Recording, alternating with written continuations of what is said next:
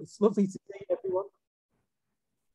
It's lovely to see everybody. There's quite a few faces and names that I recognise. So hello to those people I recognise and a lot of people that I don't, but hopefully I will start to after tonight. So just a very quick little bit about me. Thank you very much for the introduction there. I'm Glenn Carter. I'm a primary school teacher up in the northeast of England, and my school, Ingleby Mill Primary, we've been Mozaik Education's UK partner school for about 3 years now. So as part of that kind of agreement, I often show people sort of Mozaik Education's products and how best to use them. And that's kind of what we're doing tonight to try and raise their profile in the UK, because I genuinely feel like the things that they've got are absolutely amazing and that more people should be using them. So my kind of background is very much history. So I run History Rocks, the website history-rocks.com, and you can find it on Facebook as well, History Rocks Creative Primary History. And so my background is very much history. So tonight we're looking at history and geography, because I'm also the geography lead in school as well, and looking at sort of the tools and different ways that you can use mozaBook to bring history and geography to life in your lessons. So I'm going to start sharing my screen now so you can see what a kind of typical kind of lesson might look like. Now, the idea of tonight is to kind of show you how I would incorporate some of these kinds of features into some of the lessons. There are other features as well that I might use. It's just, you know, in the case of a single lesson, I might not put everything in, but there is a time and a place for everything where appropriate. So I'll start sharing my screen and then you can see what it is that we're doing. So as you can see, first of all, it works just like any other kind of interactive whiteboard software where you can create and customize what you want to do. So I've put a picture in there in the background just to kind of make things interesting. And then I've got my title on there, Achievements in Ancient Egypt, which is kind of the lesson we're going to use for this demo. Now, some of you might have spotted that the font for this is actually the dyslexic font. And that's one of the big selling points for mozaBook is they have the dyslexic font built in. If I look here, I've got a list of fonts that I can choose from, and dyslexic is one of them, which is really, really useful for those learners that struggle with reading things off the board. So the general kind of interface works. You know, I've got my sort of toolkit over here on the right-hand side, and there's various things, and we'll go through some of these as it moves on. But essentially, I've got these two buttons down at the bottom, which work a bit like a flip charty kind of thing, where you can move backwards and forwards between the pages. So I press this one and it moves onto the next page. So I've set out my little background here. And the first thing we're going to do now, a history lesson, is recap on last lesson's learning, because that's what we want to do. We want to revisit that learning. Now, to do that, I'm going to use one of the tools. I'm going to use the test editor for this. And there's a couple of ways that I can do it. I can insert an icon here and I can click on it and it will bring up the test. Now, I've fully created the content of this. I've taken mozaBook's test editor tool and I've created the content that I want to do with it. The other thing I can do is I can have it as an interactive on here so that I don't have to load it up as a separate entity. I can have it as part of the page and manipulate it here. So these little arrows kind of work like PowerPoint, which is a big feature for me. In other interactive whiteboard software, you can't always do that. Sometimes you have to have like a bar that kind of reveals and disappears, and you have to put boxes over them and kind of get rid of them, move them and that kind of stuff. Whereas mozaBook works a bit like PowerPoint. You can add animations to bring things in and get rid of them and play sounds and all that kind of stuff. So for me, something like this is really, really useful because it's just a very quick way of customizing the content that I want. So here we're going to look at, right, well, we've done a chronology lesson on ancient Egypt. So, right, well, let's put these into order, and I can get the children to come up and put them in order. So we've got Egypt being unified, we've got the Pyramid of Djoser being built, Alexander the Great invades, and then the Romans invade, and then Christianity comes to Europe. And you can mix these up. Now, at the minute, they should be in the right place. We're going to move that across a little bit because if I get rid of that, you can see I've got this little tick in the bottom corner here. When I do that, it then shows me what I've got correct and then what I've got incorrect. And I've got a couple of questions that I want to do. So you'll see now that I've actually got a different style of questioning going on there. I can have as many questions as I want through the test editor. So for here, I've now got a kind of a multiple choice question. So who else was around at the time of the ancient Egyptians? And the children can come up and they can tap on the ones that are correct or incorrect. If I do the Vikings, I know that they weren't, but it'll tell me whether it was correct or incorrect, and I can see that and what my kind of result would be. And then the third exercise, I've got a timeline because that was the last thing we did. So with this, it's a case of dragging and dropping. So this one's already kind of been completed, but essentially this is what it would look like is I've created this, I've inserted an image onto there, and then I've kind of placed these boxes as the answers. So we can go, right, tell me, where's the Stone Age? Right, show me. There's the Stone Age, and it'll sort of slide and snap onto where's the Bronze Age in Britain. Right, it's there. We'll just drag that onto there, and I go through and obviously put the correct answers in there. So it's just a nice, fun way of recapping that's interactive, and I can do whatever it is that I want. To use that, I go to the tools, and I've got the test editor here. And then here I get my sort of choice of what it is that I want to use. And I can have as many of these as I want. I can mix and match them. And it's really, really easy to do. So if we do something like this, we can then start putting them in, match the pairs. So what I can do is I can say, right, I want 2 different things. And I can go, right, we'll have things that are Egyptian and maybe things that are Roman, because we've learned about the Romans beforehand. And then I can say, right, well, we've got a pyramid, which would be Egyptian. We'd have gladiators, which are Roman, and then we might have mummies, which are Egyptian. And then I just join up the things as they are. So I've got my Egyptians there, and I've got my gladiators there. And then when I'm happy with that, I can press save. And there we go. That's now ready for me to use in there. So then obviously I can get the children. You can see it's mixed them up as well, so it doesn't always stay the same. And then if I want another one, I just click on this again, and I just keep adding and adding and adding, pressing save, and there it is. And then to put that into my exercise book, I just go to the pin. I'm going to pin it in and insert it in whichever way I want. I can have a small icon, a large icon as an image, or I can have it as that interactive so that it just kind of works on the screen. It's up to you. It's however you want to do it. So I've just put a large icon there. You can see I've now got this one. So I've got as many as I want on there. So I'll just kind of get rid of that for the moment. Rid of that. Right. So we'll move on. So that's my kind of recap. I'm using some of the tools in mozaBook to recap. So now we're moving on to the kind of the actual lesson. So what do we think? What do we think that the ancient Egyptians actually achieved? And what we can do as well, I'm using it like PowerPoint to bring things in as and when I choose. I can start putting videos in there, because the whole point of mozaBook is that it's kind of one ecosystem, is that you can bring everything together without having to close PowerPoint down and open this up and minimize this and wait for this to load and what have you, is I can just do everything in here. So for this, I've got a YouTube video, which if I just go to the insert button, I can do an online video, and then I just take the link from YouTube, post it into there, and it'll plop it into here. So I'm just going to open that up now, and there it is. The ancient Egyptians were known for being innovative. I don't actually have to go onto YouTube, and one of the great things as well is that this automatically blocks adverts as well, so you don't get all the adverts on YouTube. You don't have to worry about what's coming up next, so that's great. So obviously we can watch it in here. I could just the ancient Egyptians were known for being innovative in or I can watch it on YouTube, and if I click on the YouTube, it loads it up within mozaBook as well. So I don't have to come in and out. I don't have to keep minimizing it and all that. Being innovative in their architecture, technology, and medicine. So then we would watch the video. Obviously, we're not going to sit and watch all the video now. But then we talk about, right, well, we know that they managed to achieve a lot because that's what the videos told us. The first thing on the video was about their writing. So let's take a closer look at it. So now I've inserted a video that's actually been produced by Mozaik from their media content library. So I'll just click on this, and it should just start to load.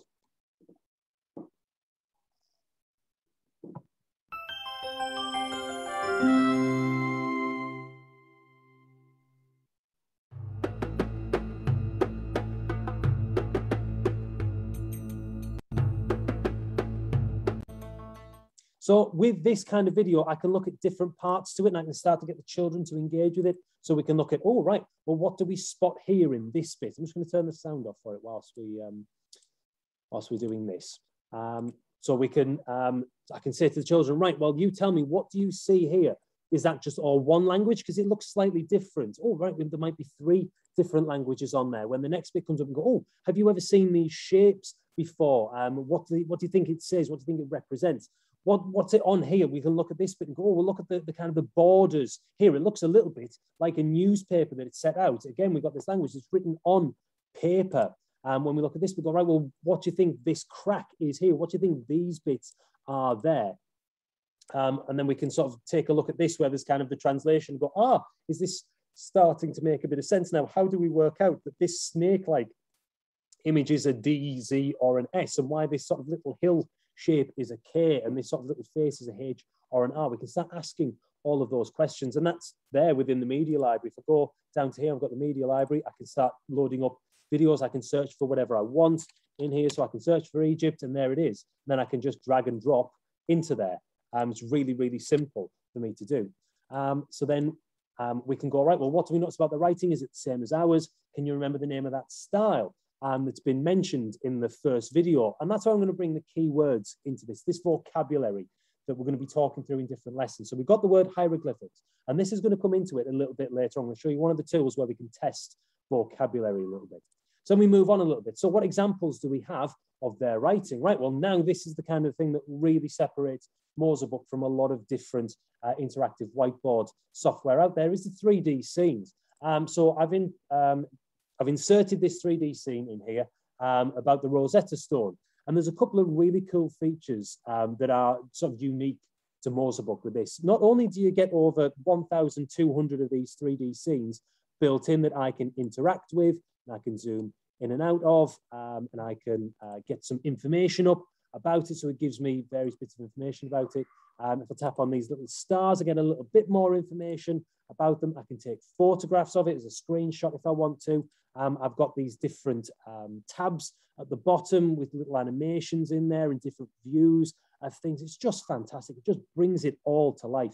And to me, this has been the biggest been the biggest thing and had the most impact in my school in engaging children and bringing history to life, because that's kind of my motto, is I want children to experience history. If I could take them back in time to go and actually see this in the flesh, then I would. The paperwork and the health and safety of it would be an absolute nightmare, but I'd love to be able to do it. And for me, this is about as close as we're going to get to things like these 3D scenes.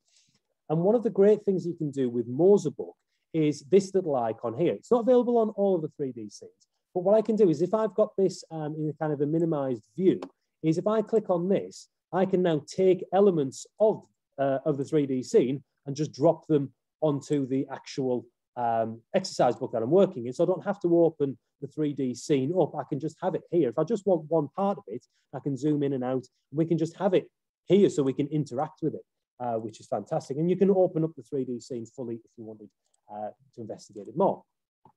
So we talk about the Rosetta Stone being one of the biggest and best discoveries ever made from ancient Egypt as it unlocked the secrets of the hieroglyphics. And then again, I've got another clip from Mozaik themselves all about the Rosetta Stone, which helps explore it a bit further.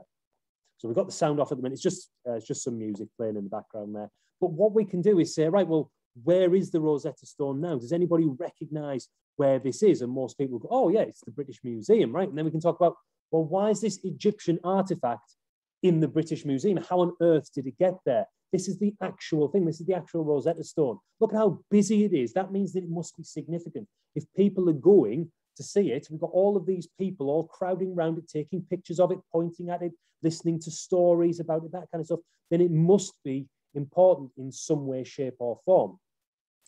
And what we can do here, what I really like about this kind of element, is that the next part is we can say, right, how have they managed to create the 3D model of it? Well, we can say, well, we know that Mozaik have had access to it as a primary source because they've captured this video.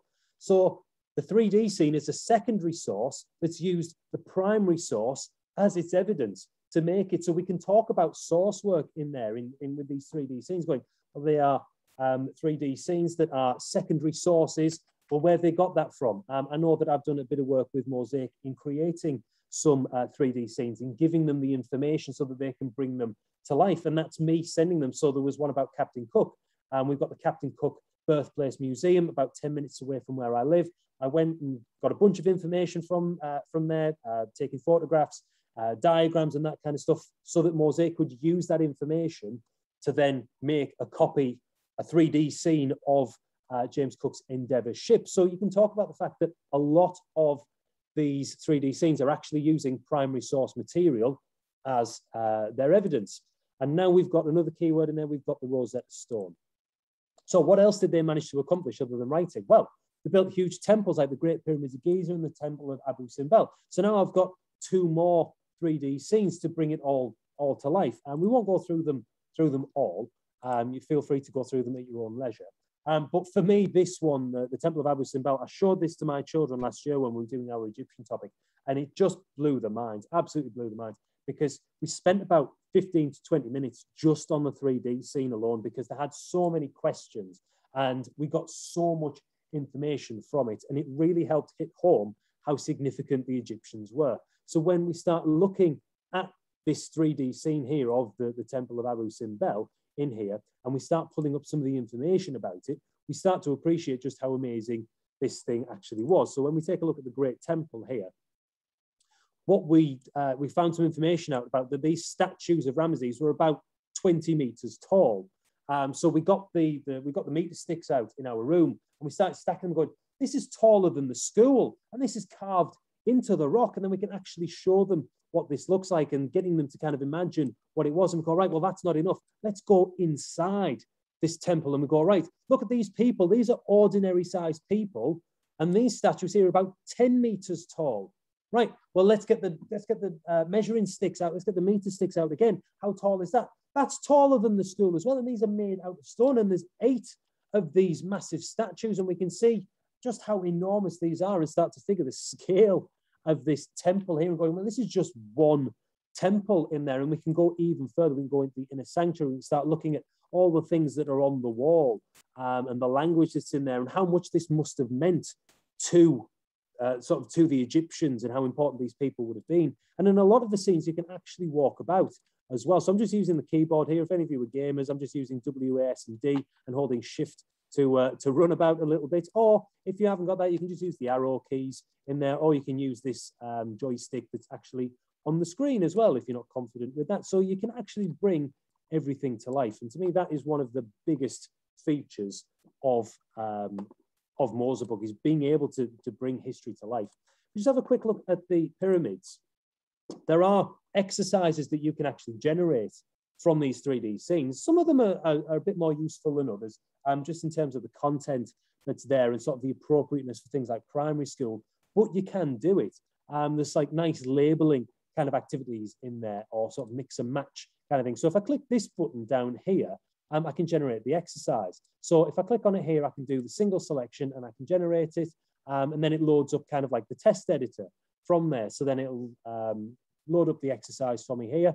It's having a think, and we can go, right, well, what do we see here? What's this one here? Can we remember what that actually was?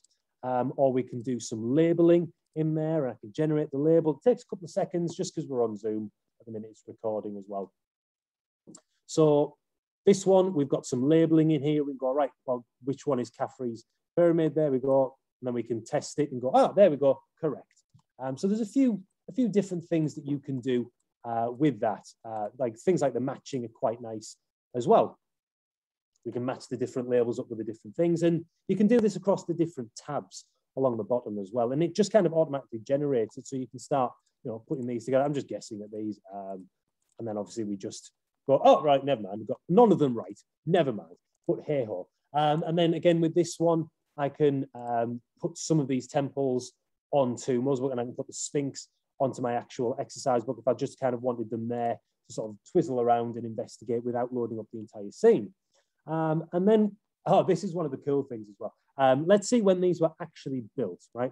So we found out a bit of information about them. And one of the great tools on mozaBook is the time machine. This might take a couple of seconds to load up just because there's so much information on it. But essentially what this is one enormous timeline of some of the most important people in the world. And you can see it's taken a couple of seconds just to load up there, right? So here we've got Khufu and Khafre here who helped build some of the first pyramids. We've got Djoser there, or Djoser, who built sort of the first step pyramid. But what I love about this, I don't know whether you can see just at the top there, we've got the dates on there, which goes from it's about 2,600 there with Khufu and Khafre. And as we're moving along, what's really interesting is sort of this position here of Tutankhamun and Ramesses II, because the two people that most children will know from the Egyptians are Tutankhamun and Cleopatra. Some of them might know about Ramesses, but most of them know about Tutankhamun and Cleopatra. And what this tool is great at doing is showing just how far apart they were. So we've got Tutankhamun here, and if I click on him, I get a bit of information about him. If I click the eye, I get a little bit more information. There's a link to his Wikipedia page, and I'll come on to that one in a second. But what it's great for is showing how these two are actually so far apart. We've got Tutankhamun there. If we move along, we've now got, oh, where is she? I need to open that up a little bit. There's more on there. We've got, where is she gone? Oh, might have to go down a little bit more. There she is, just at the bottom there. Cleopatra, just at the bottom there. We can go, right, well, did they actually know about each other? No.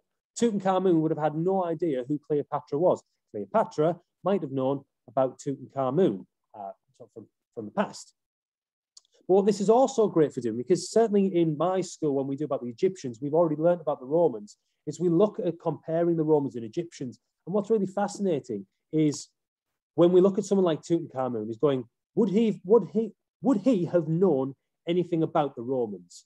Well, no, because we've got Romulus and Remus here, the start of Rome. So they are well after Tutankhamun. But having something like this really emphasizes that, it really shows that. And going, right, well, would Cleopatra have had any links with Rome? And we go, well, yeah, here, look, all of these Romans were around at exactly the same time as Cleopatra, or before or afterwards. So we can see that they may well have known about each other. So if I click on Cleopatra and I click this one, it now puts her at the center of all of her sort of contemporaries and people that would have been linked to her. So we can start to see the connections between people. If I click on this, I can look at the different parameters. So if I want to look at different monarchs, which are sort of the green one, I drag this to here, and then I put these other ones, these other sort of content labels, as far away from each other, so that now you can see that it's all moving about. So now I've got all of these different monarchs and kings and queens who are now closer to us, so we can explore that. Or if I just wanted Egyptians, I could do the same thing. Who are all the Egyptians? So I make the red sort of on its own, and move that to there. And now we can start to see all the Egyptians who were close to each other. And if we press this button, we can start to see all of the different links between different people. That Cleopatra is linked to Ramses in one way or another. She's linked to Tutankhamun because she was a queen and he was a pharaoh. So there's lots of different ways that all of these people would know each other. We can start to investigate some of those if we wanted to, or we can go back to just kind of knowing the names of them and the different pictures of them. So for me, this is a really, really valuable tool that you can just kind of load up in an instant. And then now we've got the words pyramid and temple and our key words. We're kind of bringing that in all the time, recapping that language. So what else did they do? Well, they did lots of things, right? Well, they were great with medicine. And I'm introducing another tool here, the gallery tool, which is just a series of pictures that I've kind of curated onto here. So we can look through and go, all right, well, what does this show? So instead of just having pictures sort of popping up on mozaBook all the time and sort of cluttering everything up, I can just put them in a gallery, which makes it a bit easier for me. And we can look through this. We've got these sort of medical texts in here. We can look at mummification. We've got tools in there. We've got sort of dentistry in there. And it's really easy to add your own stuff to the gallery. Okay, so all I have to do is have my gallery tool open. And when I go to the media tool here and I go to image, I've got different options at the top. So it's just loading the catalog here. And it's loading up Egypt. So mozaBook itself and mozaWeb have their own catalogue of things. But if I go to this one here, it'll now start searching the internet. So if I search for Egyptian medicine on here, it's taking a little while just because we're on Zoom and we're doing this kind of thing. But then all I have to do is just drag and drop the picture onto here. Oh, it's missing at the minute because it's loading it up. But it would just kind of drag and drop onto there and plonk it in for me. So if we go back to some of the mozaBook ones, if we just do Egypt, just to show that works. So we've got an Egyptian painting, we've got Egyptian papyrus on here. If I just drag and drop that in, it'll now just add that to my gallery in there. And I can do that with any and all that I want to do. And I can make this gallery as big or as small as I want, which is great. So I've got another one in there about farming with the Nile. So I've got all my pictures to do with the Nile farming in there together. And obviously we can explore what's going on here. We can look at the different canals that are going in there. And a bit later on, there's a 3D scene about agriculture in the Nile, which is great for bringing it all to life. But then I'll talk a little bit about papyrus, the paper, and how that was traded all around the Mediterranean to people like the Greeks and the Romans. And I've included another tool in here, a geography tool, which we'll explore a little bit further in the next part of this. This is the mini-map. And essentially what I've got here is I've got all the countries of the world. So we're saying, right, well, they traded this papyrus all around the Mediterranean. We go, well, why is that? Why do they trade to people like the Romans and the Greeks? So we've got Egypt here and going, well, there's Greece, there's Italy. That's how they would have got this link. It's just across the sea, or they could have gone through the various linked countries to different places. But it's just a really quick way of being able to show, well, why did they trade with these people? It's really visual. There we go. I've got it. It's here. And all I've done is loaded up the countries of the world tab. So if I go back to the beginning here of the mini-map, if I just click on an ocean somewhere, it gives me Earth. I click on countries of the world, and I've got all these various options that I can include as well. If I want to, I don't have to. Click them on and off. If I want to, I could even just take all these off and go, can anybody tell me where Egypt is? Or where is Greece? Where is Italy? Put these on, and then wherever I'm set with it, if I want this kind of image to load up, all I do is whatever state I'm in here, if I go on my pin and do insert the large icon, that's what it will do. That's what it will load up. If I add something to it, so say I do a little bit of drawing on there and I kind of go, oh, there's Egypt in there and there's Italy in there and there's Greece. And then I save this. The next time I load it up, whatever state it's in, just give it a second and there it is. Look, it's loaded up in that state. So you can sort of make everything before time, which is great. So now we've got papyrus and trade. And this is where we're now going to test those keywords. All those keywords that we've learned, we're going to test them with the cards tool. So I've now created these different cards to test the vocabulary. So what was the form of writing using pictures? If I then go to the top, if I click on the top, it's hieroglyphics. So I can test them. If I click on the side, it moves to the next type of the next word. So I've got a type of early paper. Right, what was it? It was papyrus. Built for the pharaohs in the afterlife. What was it? Oh, it was the pyramids. An Egyptian stone with writing on it. Ah, it was the Rosetta Stone. The main river in Egypt was the Nile. So I can just go through these at my leisure. I mean, it's really easy to create. So all I have to do is go to the tools icon, and then I just go to the cards tool on there, and it looks a bit like this. So you just create one side of the card and what the other side's going to be. You can put pictures on there as well. You can have, what is this picture? Tell me what this picture is, or give me an explanation of this picture. So it's really easy to do. It's just a really fun way of getting them to explore the different vocabulary. So this is where I would then kind of talk about the task and what it is that we were going to do. Now, I'm not going to talk pretty much about the task because I'm not really using kind of mozaBook to do the task in this instant. We're doing the Diamond 9, which is great for kind of reasoning. But essentially, that would be sort of what I used on a day-to-day basis for history with mozaBook and those kinds of tools. If anybody's got any questions or anything they'd like to say, pop it in the chat if it's related to the history. And obviously, we'll monitor that and come across it and answer those questions towards the end. So I just want to quickly move on to geography and how I use this with geography. So again, we've got these lovely kind of backgrounds. I love these little sort of cartoony backgrounds in there. And we might be looking at sort of the major countries of Europe. I'm a year 4 teacher, and that's one of the things that we study in year 4 is sort of the major countries of Europe. So let's recap on what we already know about Europe. And again, we're doing that kind of recap. But what I'm going to do here is instead of just using the test editor, I'm going to use the board games. And my kids love the board games on this. Absolutely fantastic.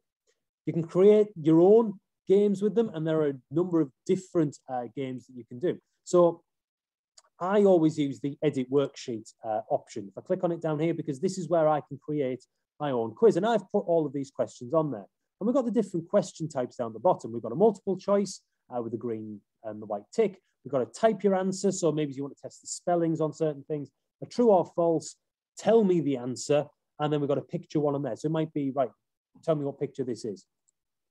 Now, when I've got this selected, I then choose the type of game that I want. So if we went to say spin the wheel of fortune kind of game, I'm now testing those 34 questions on those children. We've got 2 teams. And what I do is I split the class into 2. We might have boys versus girls, or we might have front row versus back row, or these 3 tables versus these 3 tables, one at a time, that kind of thing. but the children can come up and they can use it themselves. So, right, here we go. We'll put some sound on for it so we can see what that sounds like. Right, blue team, we're going to go first. We spin the wheel, and for a whopping 600 points, tell me, what is the capital of Greece? Oh, it's Athens, right? If they get that right, I click on the tick. If they don't, I click on the cross. They got that right. Hooray, they got 600 points. Right, let's look at something else. We get, for 400 points, which country is this? So I've used the kind of the image tool on this. So we go, right, well, which country is it? Right, it's France. There we go. Right, move on. And then we can do various things. And obviously we can keep this going for as long or as short as we want. From France, which direction is Germany? It is northeast. There we go. I'll get one wrong so you can see what that looks like. So what is the capital of England? Right, well, if you just went and say Edinburgh, which, to be honest, most children, might not know the answer to anyway, it goes, we get that kind of sad sound. Never mind. But with the spin the wheel game, you've got the joker in there as well, which gives them, I think it's about 200 points and another go. And then you've got the bomb, which they lose. I think it's about 100 points and it passes over. So the kids love that. But what I love as well is that you can use those same questions and just change the game that you want to do. So here we've got battleships, which is fantastic. So I've still got the same questions. Choose a square.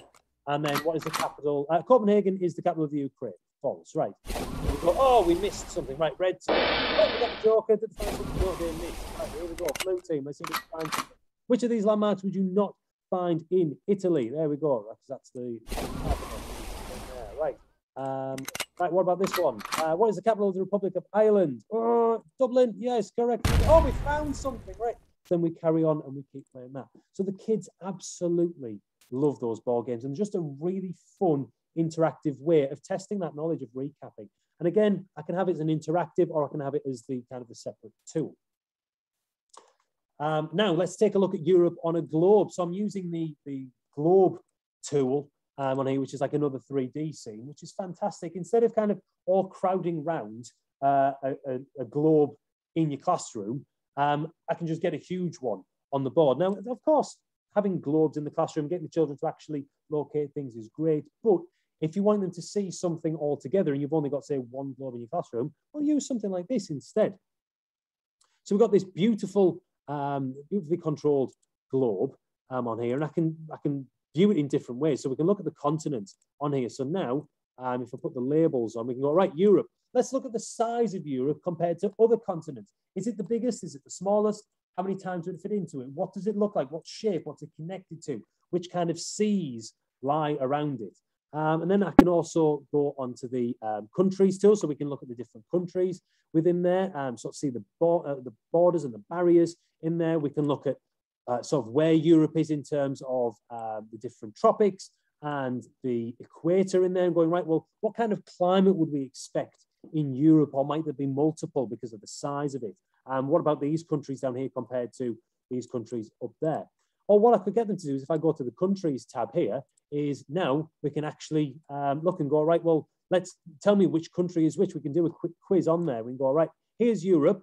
Which country is this? You can click on it and it should load up and go, all right, it's Poland. What's its capital? And this is its flag as well. What's this one here? Oh, it's France. And we can start loading all that kind of stuff, which is great.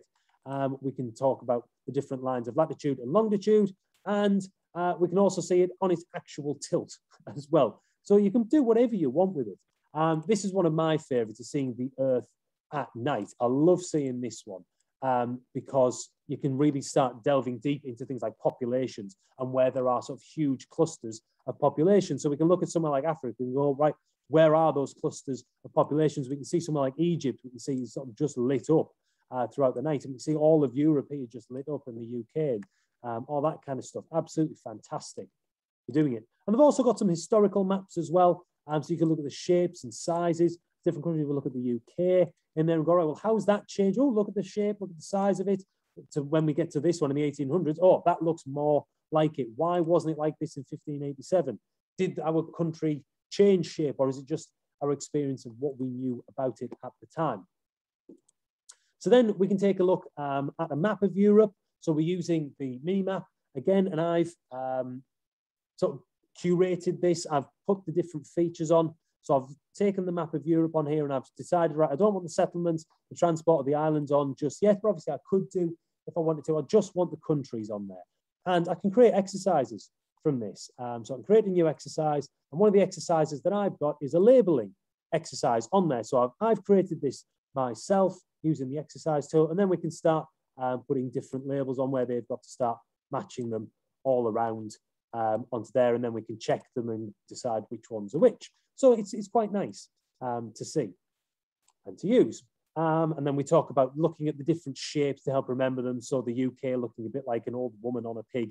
We can see that kind of thing. It's a bit daft, but it's just something to help them remember. Right, well, let's compare some of the statistics then of some of the major European countries. So for this one, we're using the countries tool, which is just in the toolbar here. So we've got the countries one there.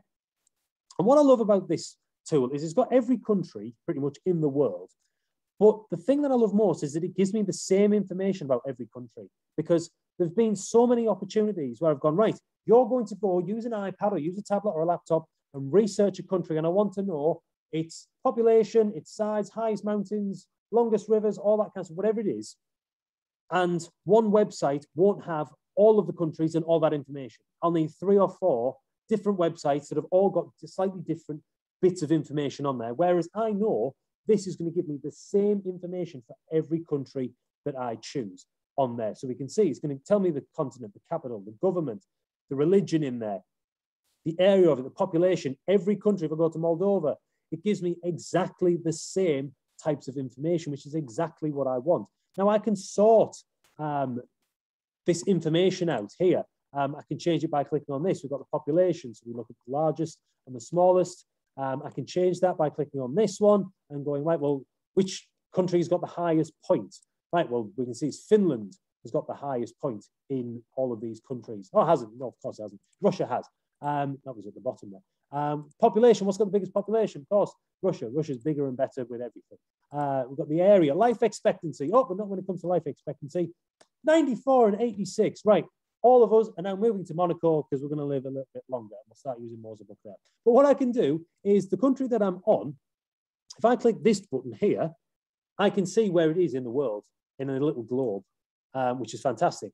Or I can have a look at it as a kind of like a fact card if I want to make it a bit clearer. And what I've kind of done in the past is I've used screenshot tools to take a screenshot of this, print it out, and then give it to the children, so that they can work from it. If I've got a set number of countries, right, we're going to look at these 8 countries or these 10 countries, or you can choose from these 20 countries, take a screenshot, print it out, and there you go. They've got their own information cards, rather than them having to go online and go through various different websites where actually you're not sure they're going to get all of the information.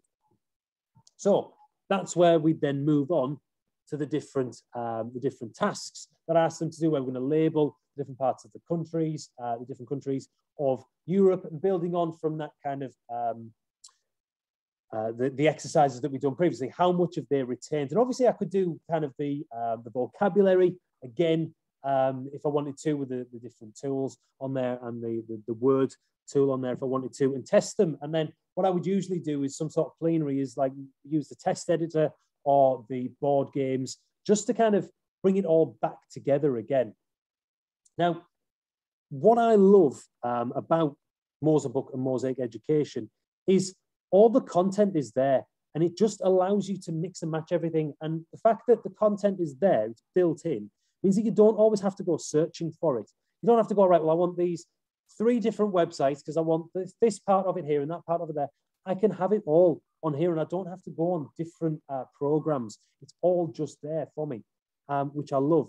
And I love the fact as well that this isn't just aimed at one curriculum. It's aimed at a whole number of different curriculums as well. So obviously I'm from the UK, so there's a lot of UK content on there. And I know that I've been working with Mozaik to try and introduce even more content on there as well for the UK curriculum. But there's a lot of different sort of nationalities, a lot of different countries. I know we've got a lot of people from a lot of different countries on tonight. It's great for your curriculums as well. And that's what they tend to do, is produce content that's going to be great for lots of different curriculums around the world as well, which is fantastic. And it allows you to explore different cultures and different things that you might never have thought of looking at. So essentially, that's kind of what I've got to show tonight, is that those are some of the tools and games and things that I would use within my own lessons, which I find really engage the children. So that leaves us about 15 minutes to ask any questions, whether you want to put them in the chat or whether you want to kind of unmute or raise your hand on there and say that you want to ask a question or whatever it is. And I'd be happy to help, or there's the guys from Mozaik, if you want to ask any sort of technical kinds of questions, that kind of thing, I'm sure they'd be happy to help. But Mara, I'm happy to hand over back to you and to stop sharing my screen. Hi, yeah, thank you very much, Glenn. This was amazing, absolutely. If you have any technical questions, Glenn mentioned, we are here for you to answer anything. Once again, I want to remind you to fill out the questionnaire. Adam, could you share the questionnaire once again?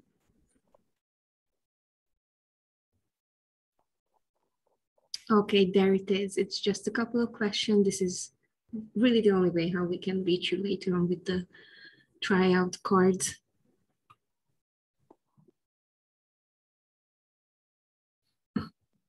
Thank you, Marva, for the nice words. Yeah, fabulous, great. I think your country is absolutely phenomenal. And I love the content that, that Mozaik have produced so that we can say how amazing ancient Egypt was. That was one of the things that sort of really introduced Mozaik to me, was finding all of that Egyptian content.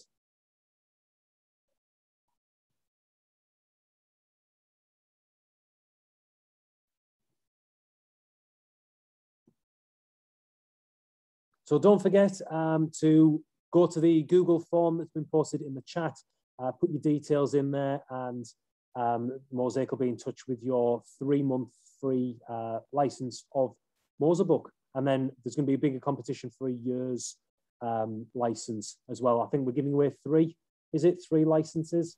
Exactly, 3 one-year licenses are in the hat as well for a draw. So we are very excited for this opportunity. Yeah, and Glenn, this was a brilliant presentation. I got really excited to learn about history once again and learn more. Okay. Philippa, I'm quite happy to have a chat with you or put you in touch with the guys who obviously would sort of facilitate. I know we've had a couple of conversations online. I'm more than happy to sort of put you in that direction with those guys so that you get an answer from them about the potential costs. Because I think there's a different license that's coming out which sort of alters the cost, but it makes it a bit more accessible.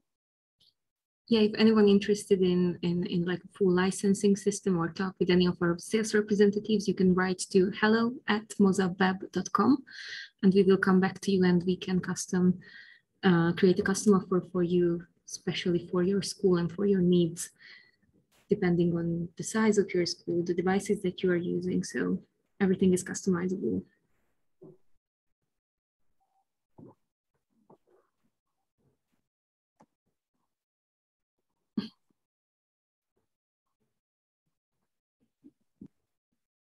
Okay, guys, we will leave the link once again in the chat. So you have it. And then in a couple of minutes, we're going to stop the presentation and we will say goodbye to you.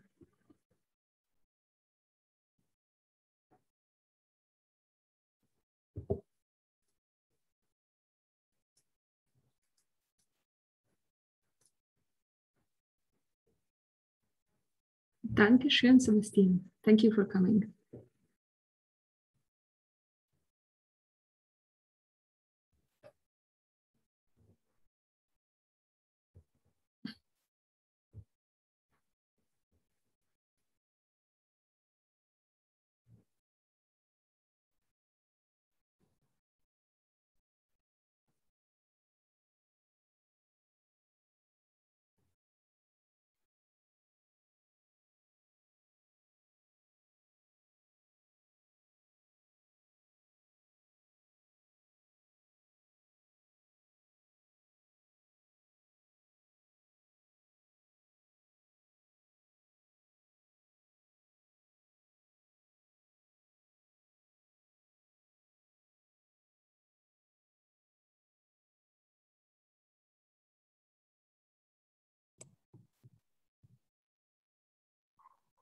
It's an interesting question there about whether it works on Chromebooks or not, or does it need a Windows system for it?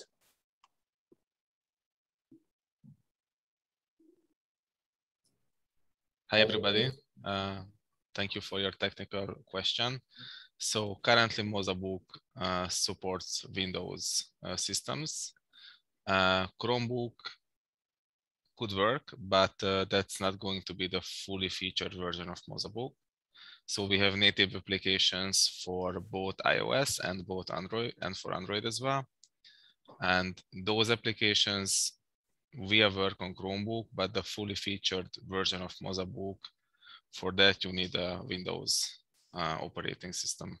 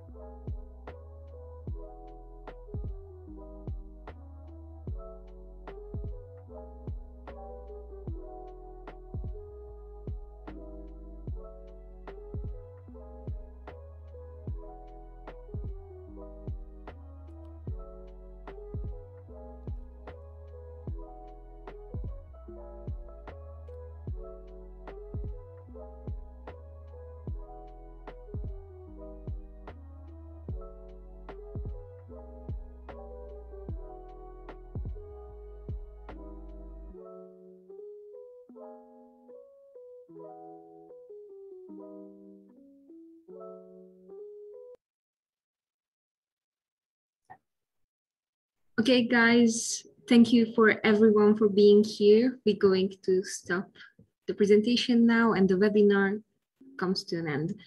So have a nice evening. Thank you for being here. Thank you for Glenn once again. And yeah, goodbye. See you soon. Follow us on Facebook, follow Glenn on Facebook, and hope to see you in the next one. Okay, bye-bye.